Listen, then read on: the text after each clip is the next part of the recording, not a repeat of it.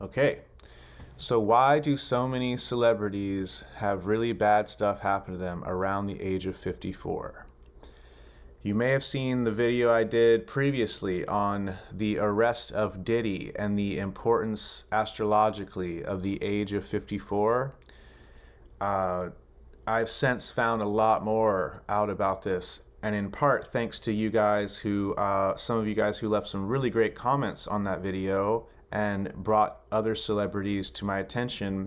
And also thank you to all the patrons who have been supporting me and everything like that so far as well. Thank you. I wanted to share some more case studies of basically the third nodal return. So as I said in the last video, the lunar nodes, and as you've heard me say and other Vedic astrologers say, Rahu and Ketu are really the karmic ceiling of the chart. They really supersede everything else. You might see someone who has a bunch of planets in fire signs, but then maybe their Ketu is in a water sign or an air sign or something. They're going to not be as fiery as you would expect. That's because of these lunar nodes, Rahu and Ketu, superseding over everything else in the chart. If the sun cannot avoid being blocked out from this eclipse, then neither can you or I. So the other thing that I point out is that celebrities are kind of like the luminaries, the royalty of the current age. And eclipses are times that are very difficult for all of us, but especially for the royalty or the luminaries, the people we look to who are normally shining, like the sun and moon. That's the sun and moon are the things that get eclipsed. So ever since ancient Babylonian times, you know, it was known that when there's a solar eclipse, the king will fall. Well, in modern days, that is celebrities falling a lot of time. But they're just sort of a symbol and a representation of what goes on for all of us, okay? So, as we explained, this last eclipse cycle, March of 2024, on the exact night of the eclipse, Diddy's house got raided, and then 6 months later, on the exact night of the next lunar eclipse, he gets arrested and indicted. Now, this is especially significant because he was 54 years old, and the lunar nodes had basically returned again, the third time. So the lunar nodes, where they're at when you're born, they show where you will get eclipsed, where you will get hung up the most and have the craziest, most extreme karmas. And then at 18, they return to where they were. So that's part of why we kind of go wild at the age of 18 or become real adults and mature a great deal. And then at around 27 is like the half beat. So that's why you've heard of the 27 club. You know what I mean? These half beats are important, but not as important. But so after 27, and it's also because Mars matures at 28, which Western astrologers don't know anything about, but we Vedic astrologers know all about that. So that's, if you've got an afflicted Mars, that's also why so many people die right before 28. But then 36 to 37 is the second lunar node, the second nodal return, which is a big deal. I just went through my second nodal return, and the last year has been the most insane year of growth, but also trauma, crazy stuff. I honestly could tell a pretty crazy story about my own nodal return eclipse cycle from last year if you guys would be curious, but it's so real that it's almost too real to share. But so the 36 is really important, and then if you've been doing really well with your karma at that 36 point, it's almost like you get a whole new life, and a lot of your nodal issues are like lightened. But if you've been doing really bad, they get worse. Laura Barat, a really great colleague astrologer of mine, told me about this a lot, how after her nodal return, it was like she was a totally different person. And she even does readings based off of that. But I don't understand that entirely because it's so hard to know exactly where the nodes are at. So it would be hard to cast a chart for that exact nodal return. But she's done that, and I've experimented with it as well. It probably is very significant, but I just can't report back fully because I don't know for sure yet. Now, after that, you're going and going and going, and then at 54, you have the third lunar nodal return, the third Rahu and Ketu return. And so if you've been working really hard with your karma and healing, you get more rewards at this time and profound spiritual growth. Like yogis and people have a lot of breakthroughs at that time. But then for people who are maybe going too hard and overindulging in the worldly life and in the worldly pleasures, and these celebrities who've let their egos get out of hand and become toxic human beings, they have great falls from heights at this time. So we covered Puff Daddy in depth, but these are some of the other guys that have had big falls. And thank you for to people who commented and shared a lot of these that I didn't catch. R. Kelly, Mel Gibson, Matthew Perry, Will Smith, and even Brett Favre, and this comedian David A. Arnold, and also Jim Carrey. Some of these are really in-depth and really wild and would take more than a few videos to cover all the juicy details. If you would like to see more of the, more breakdowns of this, let me know. If no one comments, I'll just leave it alone and move on to the next thing. But Jay-Z is 55, and so is Jennifer Lopez. So they have been implicated in this stuff quite a bit. There was another rapper who spoke out saying some things about Jay-Z and was immediately given a cease and desist, and Piers Morgan had to remove the interview from Jay-Z and Beyonce's lawyers. So that's really juicy, but I'm not, I don't want to get myself in trouble legally, but I would say enjoy your Jay-Z music while you can, if you're a fan of his, because it's looking kind of like the crosshairs might be on him next, and at 55 he's just had or just going through his nodal return as well. So we might see some tough falls from him if they haven't already happened. Now, the other big one was R. Kelly. He fell and he was convicted right at the age of 54 of his horrible atrocities. But Matthew Perry was just last year on October 2023. He was leaving a lot of weird cryptic Instagram posts and things, like calling himself Matman, like he's Batman, and talking about the moon and all this, like lots of posts about the moon. And then he drowns on a lunar eclipse. Drowning, as we know, is ruled by the moon. He was in a hot tub, luxury, ruled by the moon, in water. Really sad and really tragic. And the police are actually investigating him, and there's a lot of evidence that this was not an accident, actually, that he was killed, and that a lot of people think that. So that's very interesting. It seems, and this is what I've said for years, how during eclipse seasons it's like you accidentally can give more permission to the negative forces to mess with you. Like you can accidentally invite negative greetings, as some people call it, and healers and psychics and intuitives all know about this.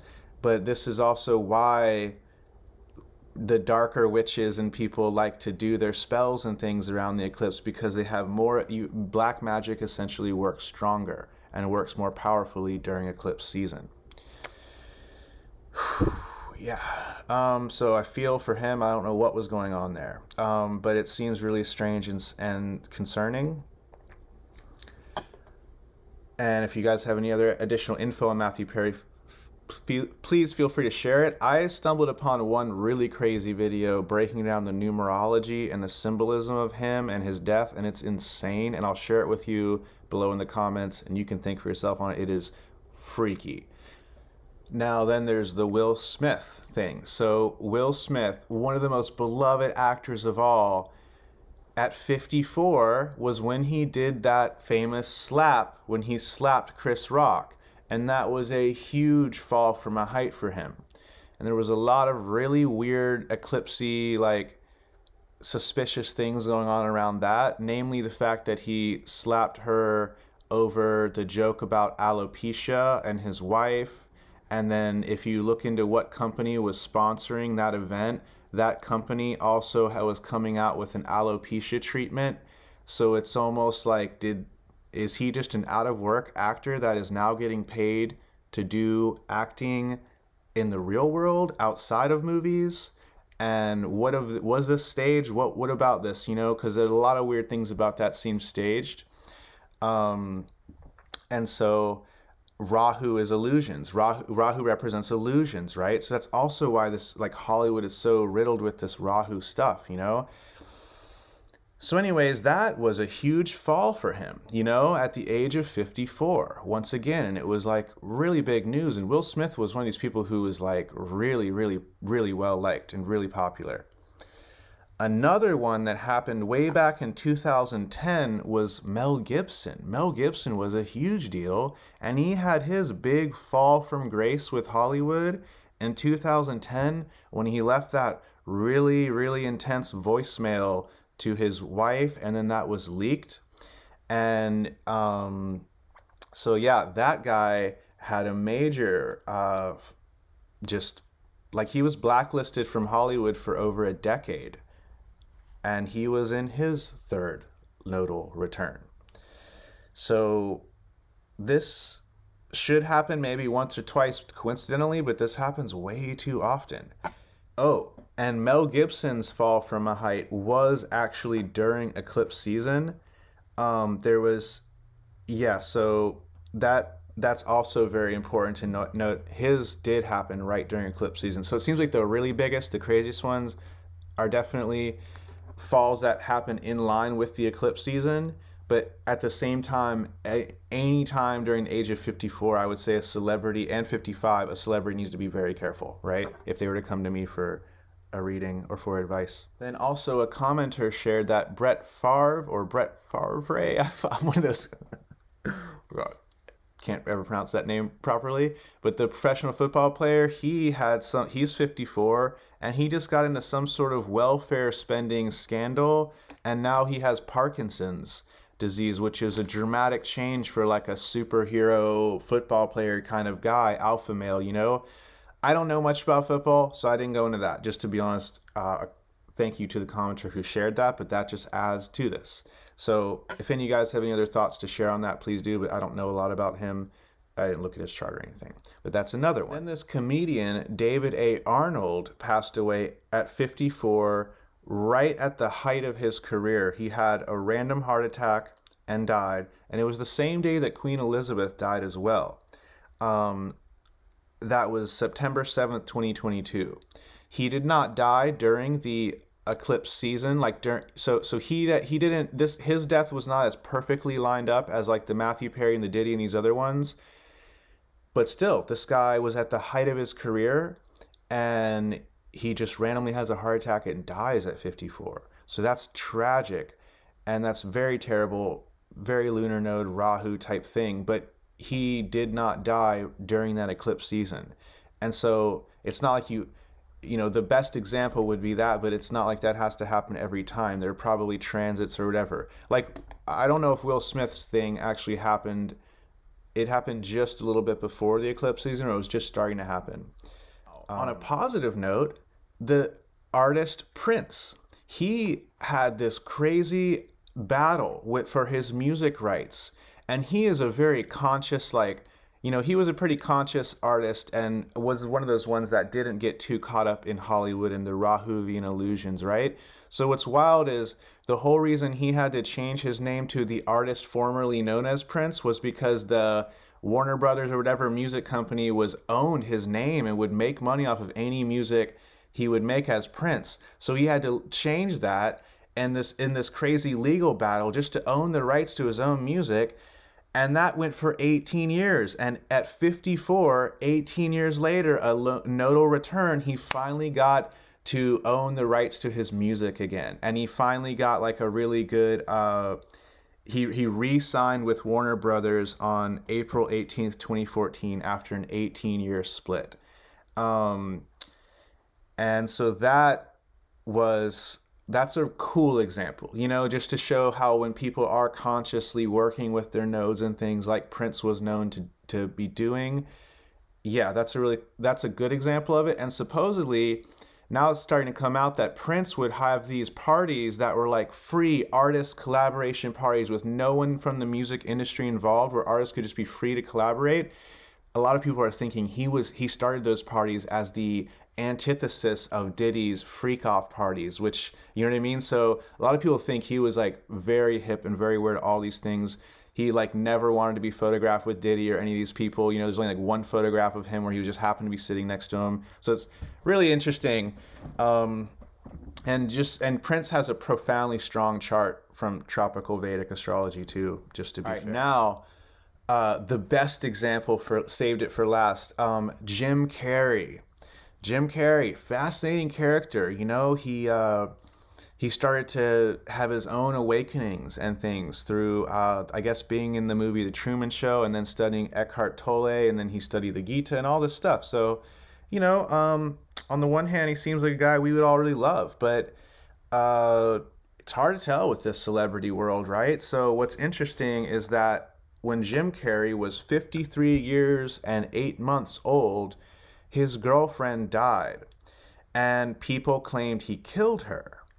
And it's a very suspicious thing because he dated her for a long time, and then they broke up, and then she married her husband, and then later on she commits suicide, and they're like, no one around her thinks she would ever have committed suicide.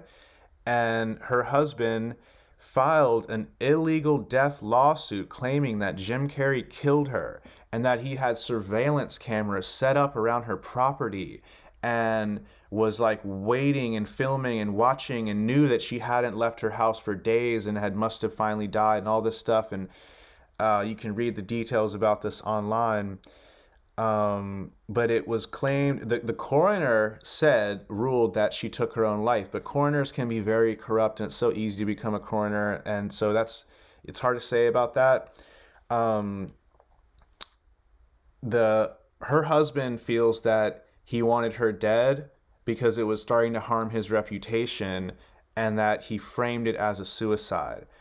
He could have had, see, this is the thing where he could have been like just hiring Hollywood manager people, wanting to fix the problem, and then they deal with it, and then he's totally like, what have I done, sort of thing.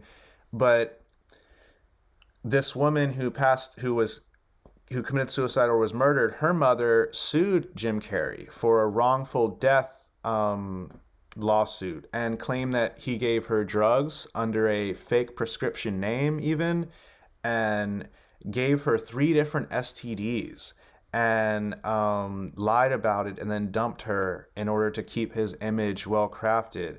So this is just different people's claims, their alleged claims. I don't know really, and I've not looked into this enough, but it's just, I was just kind of like stumbling upon a YouTube video where they were talking about this, and it was like, oh, let's look up how old he is.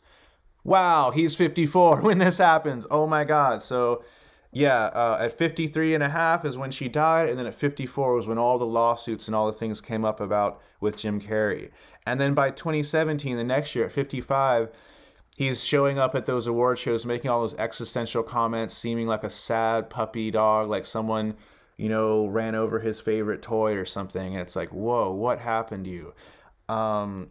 So what happened was his third lunar node return, his third Rahu Ketu return.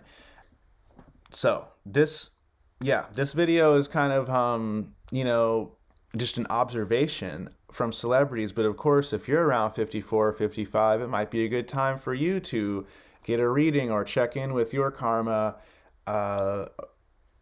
you know, and just kind of like make sure you're doing everything you can do.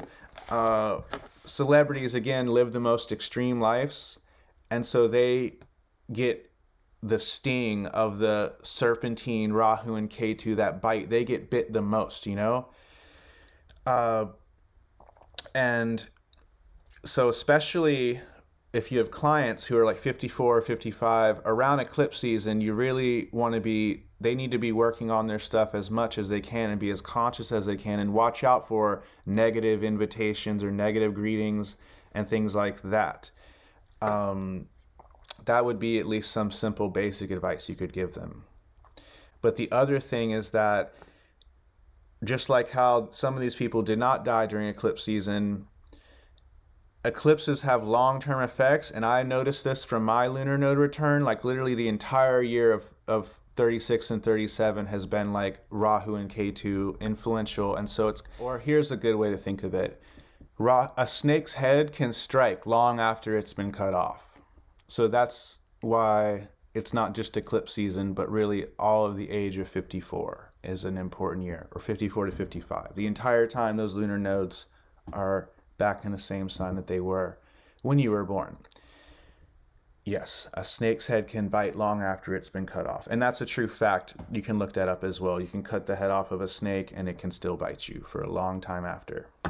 Yeah, so if you guys like this video, I would love it if any of you guys want to support my channel and help me continue to make videos and content like this. You can just subscribe to Patreon, $5 a month. It's just like buying me a coffee or a chai, really. I also have a one-time option, just buy me a coffee, just one time, single option. There's a link down below. And then if you're really into astrology, I strongly urge studying astrology with me via Patreon. You get access to a full jyotish course, an ongoing nakshatra course, a Rahu and Ketu course. You get a monthly free forecast, and you get discounted tutoring deal, which is really good. Normally it's $50 an hour to do a 1-hour tutoring one-on-one session with me, but if you're studying with me, it's only $39 USD per hour. And that's when you really become a great astrologer. You study my course for a month, you'll have a bunch of questions, then we set up an hourly session and kind of go through it, and I really get to see what you're learning and what you're not, and help you one-on-one in the real way that astrology was learned in the one-on-one oral tradition. So really, I'm really happy about teaching astrology more, and I'm looking for more students. So if any of you guys are interested in that, just let me know. And if not, thank you for watching, and I hope you have a wonderful day. Take care.